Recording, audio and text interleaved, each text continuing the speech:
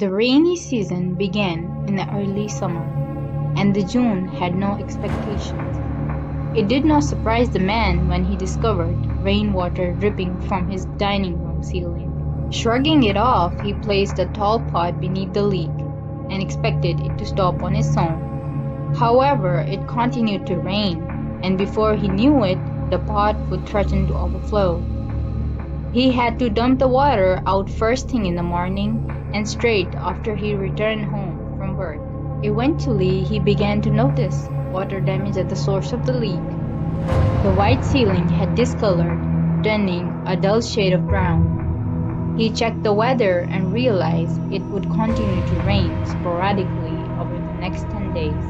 The man was worried about the ceiling mold and becoming an expensive repair, so he called a local handyman. Unfortunately, the man could not sign to have repairs done. Only his landlord could.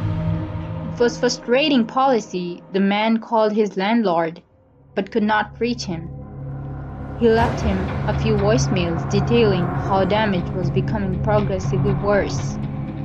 The man was clueless as why his landlord could not return his calls. They usually kept in touch, speaking at least twice a month. Finally, he reasoned that he would not be held accountable for any damages sustained. One night, the man was startled awake by a massive thump. He quickly turned on his lamp, and just then he could see an overturned table in large shape laying across it. He sprinted out of his apartment and calling the police, gagging at the smell. The man sat at the police station with a blanket wrapped around his shoulder and the coffee mug resting in his hands. He did know one thing. There had been a dead body in his ceiling, and the water was saturated so badly that it caved under the weight. So far, the body was unidentifiable due to the rainwater and was being autopsied. While the man waited, he called his landlord and finally reached him.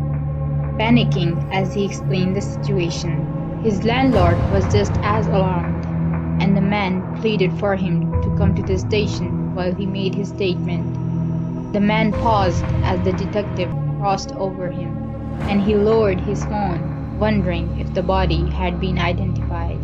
His blood ran cold. He shook his head with terror. The body belongs to Richard Thompson, his landlord, and he died over a year ago. That is not what disturbed him the most. If the landlord was dead, then who was pretending to be him?